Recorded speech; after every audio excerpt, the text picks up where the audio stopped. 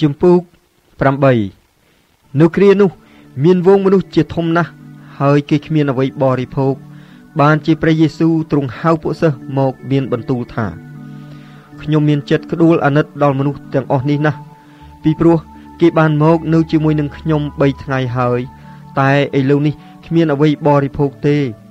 បើខ្ញុំឲ្យគេត្រឡប់ទៅផ្ទះវិញទាំងអត់នោះគេនឹងហេវតាមផ្លូវ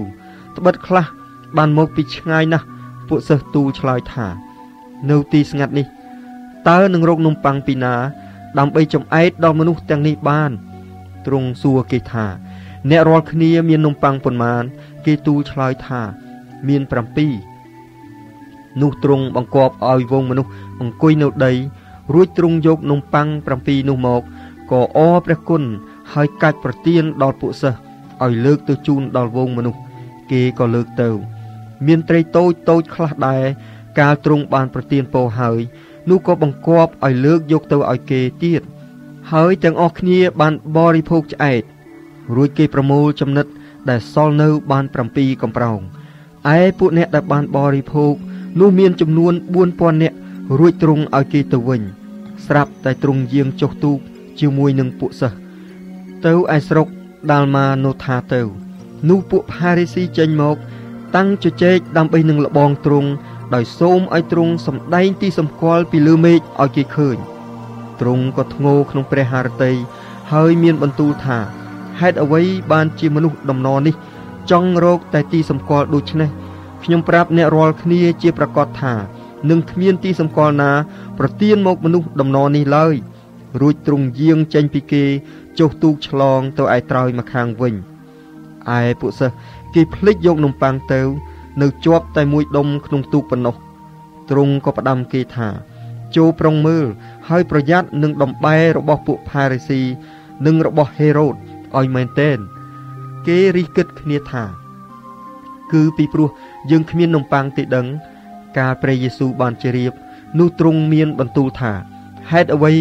បានជាអ្នករាល់គ្នារិះគិតថាពីព្រោះគ្មាននំប៉័ងដូច្នេះតើអ្នករាល់គ្នានឹកមិនទាន់ឃើញឬមិនយល់ទេឬអីតើមានចិត្តរឹងរូសឬអីអ្នករាល់គ្នាមានភ្នែកតែមើលមិនឃើញមានត្រចៀកតើស្ដាប់មិនឮហើយមិនចាំទេឬអីពីកាលខ្ញុំបានកាច់នំប៉័ង5ឲ្យដល់5000នាក់នោះតើប្រមូលចំណិតដែលសល់ដាក់ពេញបានប៉ុន្មានកន្ត្រកគេទូលឆ្លើយថាបាន12ហើយកាលកាច់នំប៉័ង7ឲ្យដល់4000នាក់នោះបានប្រមូលចំណិតដែលសល់ដាក់ពេញបានប៉ុន្មានកំប្រោងគេទូលឆ្លើយថាបាន7នោះទ្រង់សួរថា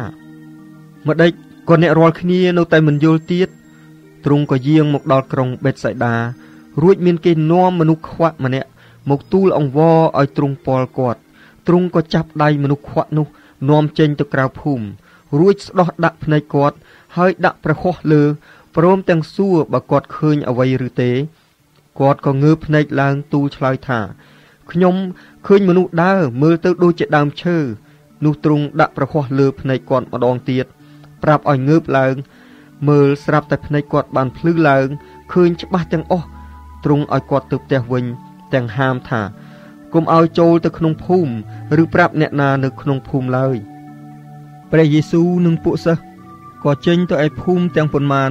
នៅស្រុកសេសារ៉ាភីលីបទ្រង់មានបន្ទូលសួរពួកសិស្សតាមផ្លូវថាតើមនុស្សទាំងឡាយគេថាខ្ញុំជាអ្នកណាពួកសិស្សទូលឆ្លើយថាជាយ៉ូហានបាទីសខ្លះថាជាអេលីយ៉ាហើយខ្លះទៀតថាជាហោរ៉ាណាមួយទ្រង់សួរថាចុះឯអ្នករាល់គ្នាតើថាខ្ញុំជាអ្នកណានោះពេត្រុសឆ្លើយឡើងថាទ្រង់ជាព្រះគ្រីស្ទទ្រង់ក៏ហាមផ្ដាច់មិនឲ្យគេប្រាប់អ្នកណាពីដំណើរទ្រង់សោះរួចទ្រង់ចាប់តាំងបង្រៀនគេថាកូនមនុស្សត្រូវរងទុក្ខជាច្រើន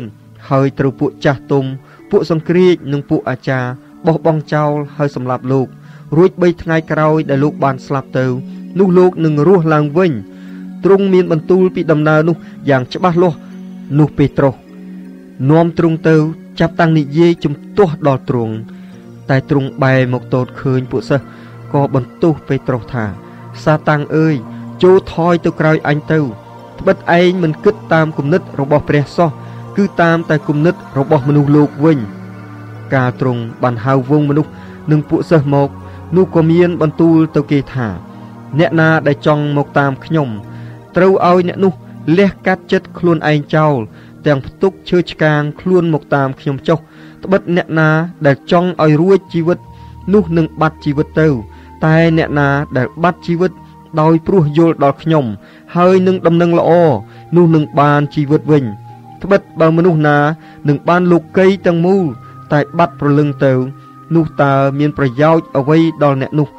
ឬតើមនុស្សនឹងយកអ្វីទៅដូរឲ្យបានព្រលឹងខ្លួនវិញត្បិតអ្នកណាដែលមានសេចក្តីខ្មាស់ដោយព្រោះខ្ញុំនិងពាក្យខ្ញុំនៅក្នុងដំណរមនុស្សកំផិតហើយមានបាបនេះនោះកូនមនុស្សនឹងមានសេចក្តីខ្មាស់ដោយព្រោះអ្នកនោះដែរក្នុងកាលដែលលោកមកក្នុងសេរីល្អរបស់ព្រះវរបិតាជាមួយនឹងពួកទេវតាបរិសុទ្ធ